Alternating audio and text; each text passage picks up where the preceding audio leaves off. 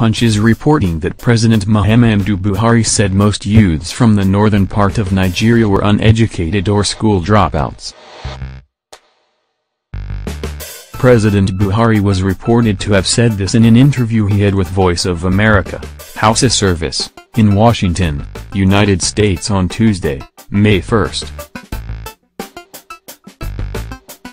He was also reported to have said that Nigerian media refused to give proper interpretations to his recent statement, in which he was widely quoted as describing a lot of Nigerian youths as lazy.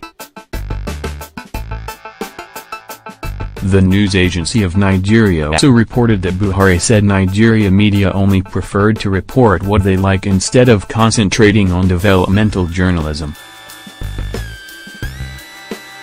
You know, Nigeria's population is now between 180 and 190 million, and 60% of this population is youth that is 30 years downward. You know, in the north most youths are uneducated or are school dropouts.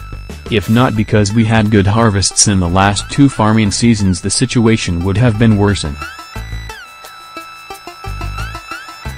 Even if these youths travel out of the north for greener pasture, they hardly make it economically because what they earn as income cannot afford them to meet their basic needs or return home. All these explanations I made, they refuse to highlight them in their report, and you know the media in Nigeria in most cases only do what they like.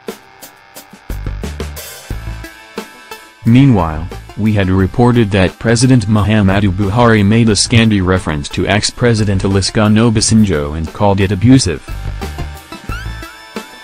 News agency of Nigeria reports Buhari said he did not want a response to the letter which derided the government and urged him, Buhari, not to seek a second term.